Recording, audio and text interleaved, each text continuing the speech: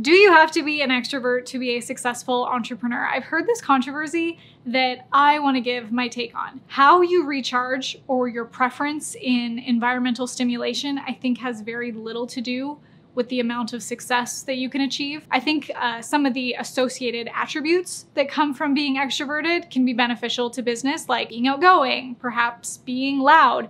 However, loud makes money, but sometimes noise can come from pain. Sometimes we can see entrepreneurs that overcompensate and act exuberant as a coping mechanism for some hidden insecurity, which I say that not as a bad thing. Most people aren't aware of where they're overcompensating, and it is a mechanism that serves them to a point. I'll tell you, I made my first $1 million in my business from a place of trying to prove my worthiness. A chip on your shoulder can be a really big motivator, but it can also be really exhausting and unfulfilling and lead to extremely unhealthy relationships when you have no boundaries because all you want to do is people please. So what got you here won't get you there, and what got you here, if you continue in that pattern, may actually hurt you if you continue in those patterns. So I say this all as an example to demonstrate for you that I don't think it's a good idea to hold on to any characteristic or attribute with a firm grasp thinking that you have to embody that, because the best thing you can do to be successful is understand that the most successful people, regardless of if they're introverted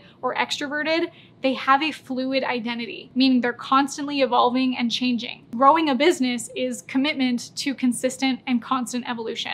I also want to point out that being introverted doesn't mean shy. One can be a shy introvert. They can also be a charismatic introvert. Introverts aren't these like strange, awkward, nerdy loners. Susan Cain says, don't think of being an introvert as something that needs to be cured.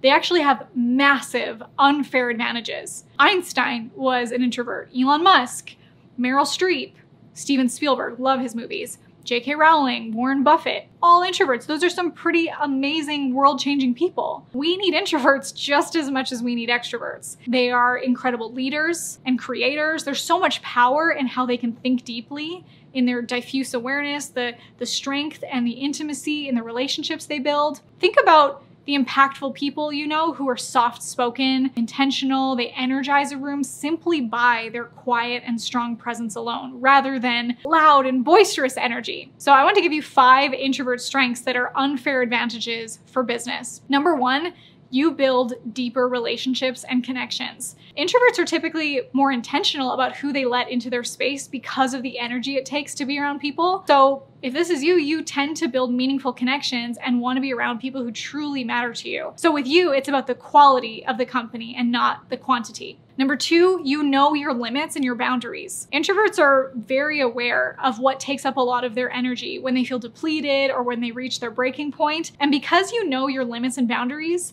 you're likely very careful in your consideration to projects. You're able to say no, and then your yeses are very intentional. And because of that, people know that what you say yes to, you'll do with 110% of your focus. Number 3, you think about what you want to say and how. You may not be the most talkative person in the room, but when you do speak, it's the kind of insights and opinions that people stop and take notice. Your communication in that sense is very productive and to the point. Again, the theme here is intentional. Number 4, you're a fantastic listener, because in reality, you'd rather listen curiously than talk. Number 5, you're calm and in control. Again, because introverts want to preserve as much of their energy and spend time alone to recharge, they're often the ones in the room who are calm and controlled and constant and steady. Now, there are certain things that introverts need to really live in their superpower that extroverts don't. And again, there's nothing wrong with either trait. Each trait just functions differently. And the point of this video is to help you recognize what type of personality you are, what you bring to the table, and how to show up for your business. Steven, my boyfriend and business partner, he is very much an introvert, but you wouldn't necessarily think that if you've ever seen him on stage. He has this very powerful and charismatic stage presence,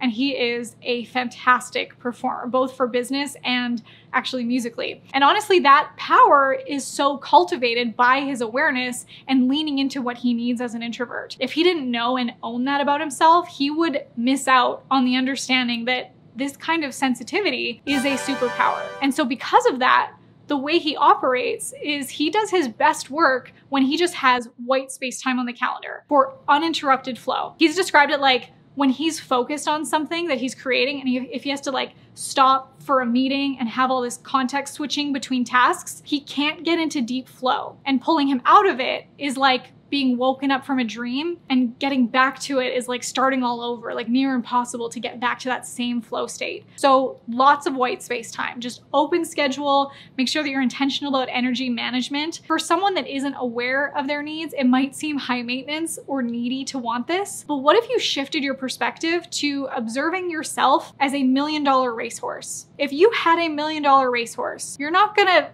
feed it junk and drag it everywhere and subject it to anything less than what's gonna optimize it to keep performing at high speed. You know how they say you are what you eat? You know, obviously, yes, nutrition, healthy food, that's all important. But from the lens of an introvert, let's also talk about what you consume. You are what you consume in terms of content, digital information, and your environment. What you consume consumes you. What you read, watch, listen to, who you surround yourself with, it all has an effect and can determine the type of life that you live. All that noise can take a toll, and what you consume determines what you will create. And as a more natural observer and deep thinker, likely a deeper feeler too, it all affects how connected or disconnected you feel day to day. So if you're an introvert, here are 5 more ways to recharge yourself, to get yourself back into the business mindset and show up for your team and yourself in the most healthy way. The first one is to designate a quiet space. I actually super respect this from my introverted friends, even at like big events or conferences. They'll be like,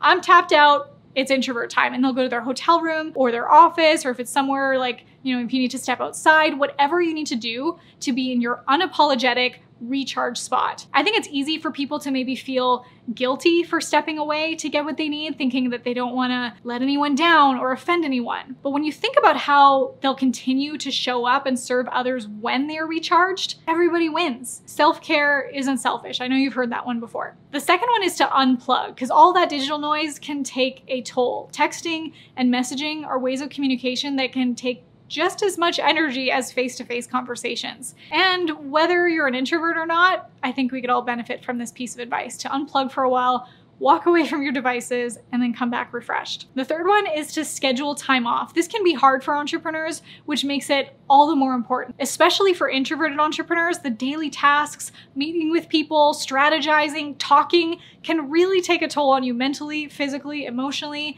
So intentionally schedule time off and stick to it. Like, unplug from your work email and your messages and take time to take care of yourself. Number 4, schedule that white space time in your day. Steven, as I mentioned before, he thrives when he has this. He's actually set a really cool boundary that I totally recommend, that he does not take calls on Mondays or Fridays or anytime before noon, because he knows that his mind is fresh and the most creative in the morning. And if he can have that uninterrupted time, he will move mountains. And of course, we all want to support that. So again, it's not high maintenance or needy. If you work in your zone of genius during the rhythm of your day that feels optimal for you, go for it. And 5, be aware of what is going to take your energy throughout the week and be realistic with your schedule. Back-to-back meetings can be draining for introverts. So if you have one of those days, it's probably best to schedule that sales calls or finish that big project at another time. It can be so easy to get caught up in the momentum at the moment and create a jam-packed schedule, but this is where the awareness of your capacity and your boundaries kick in. So know what drains your energy,